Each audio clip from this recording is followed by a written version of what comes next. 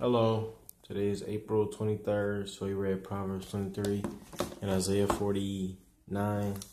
So in Proverbs 23, I like verse, where is it?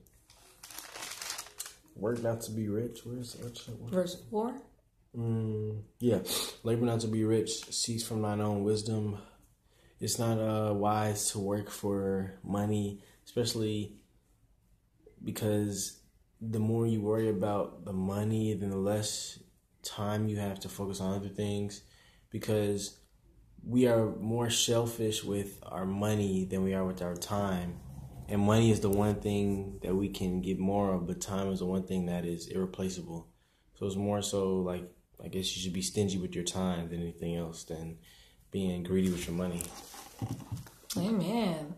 And verse 5, in continuation of that, it says, what's the point? Because when you acquire all of these toys, trinkets, stuff, riches make itself with wings and it flies away. Now, of course, not literally, but you leave it to someone else.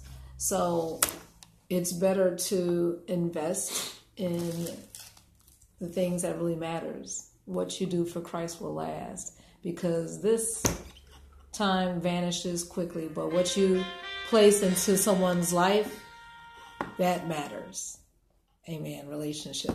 And that has something to do with Isaiah 49, because you were asking me tonight, as far as the income, well, how come you're not making like 7 figures or what have you, or whatever?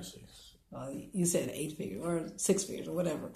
But the point is that it's so important for you to do the will of the Lord. And it was confirmed in Isaiah 49, because the Lord was like, Michelle, listen, in verse 1, I have called you from your mother's womb, and I made mention of your name. I have an assignment, just like he has an assignment for you.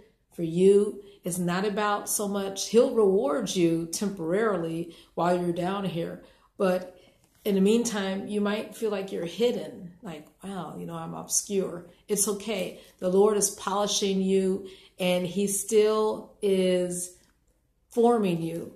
Verse 3 says, thou art my servant, and I will be glorified. It's not about what you get out of the work, but it's because that I made you for myself. My God shall be my strength. Yes, you have made me, Lord.